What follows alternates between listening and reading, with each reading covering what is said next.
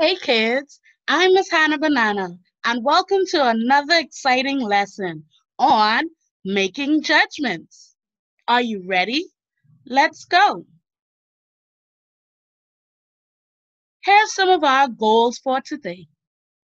You're going to define the term judgment, explain strategies to make judgments, and construct judgments by assessing stories. Before we move on, we're going to stop right there. And I want to know, do you know what is judgment? Well, judgment is the ability to make considered decisions or come to sensible conclusions.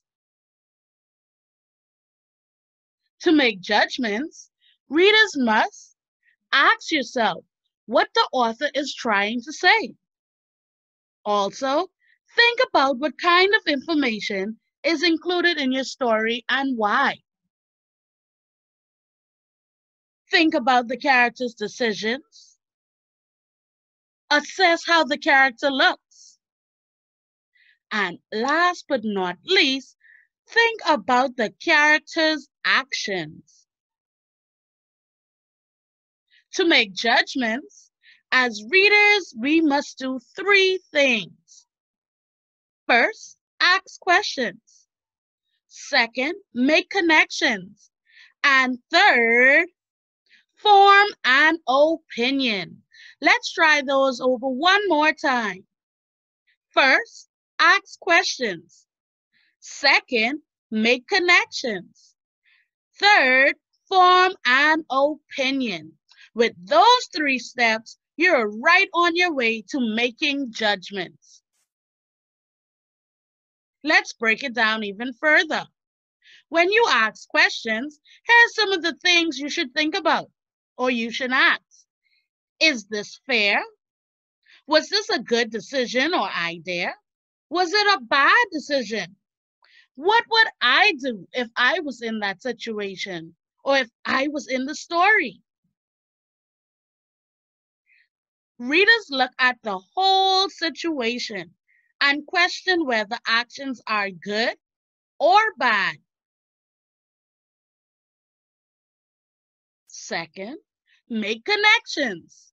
When you make a connection, you think about your own experiences as you read. You look for a connection between your life and what is going on in the story. Think about what you would have done if you were in the same situation. Got it? So you have to make a connection to the text. So it's called text to self. How is something in this story similar to something that has happened to me before in my life?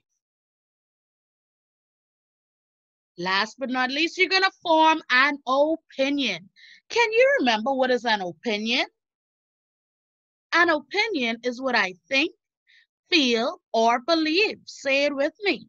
An opinion is what I think, feel, or believe. Good job. Readers can agree or disagree with the character's actions. You also decide whether the character's actions are good or bad. Are you ready to practice? Well, let's go. O'Neill is on his bike at the top of a hill. He notices that most of the hill was wet. O'Neill is worried that his bike might slide in a puddle. He is also excited because it will make his bike travel faster. O'Neill jumps on his bike and starts speeding down the hill. Now I'm going to read it a second time and I want you to follow along. O'Neill is on his bike at the top of a hill. He notices that most of the hill was wet. O'Neill is worried his bike might slide in a puddle. He is also excited because it will make his bike travel faster. O'Neill jumps on his bike and starts speeding down the hill. Now, we're going to ask ourselves some questions and try to make a connection with this story. to help us form our opinion and make a final judgment. First question, is riding on a wet road a good or bad idea? Do you know?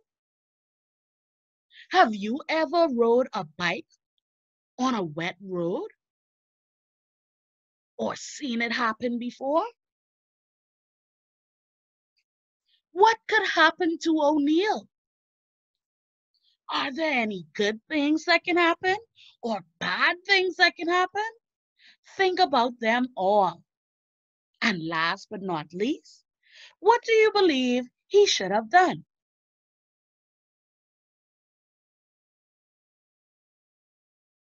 I love all the answers you're giving, and I hope you enjoyed this lesson. See you soon. To follow me, click on Instagram or Facebook and follow me at Waynette J or Classic 242. I can't wait to hear from you guys.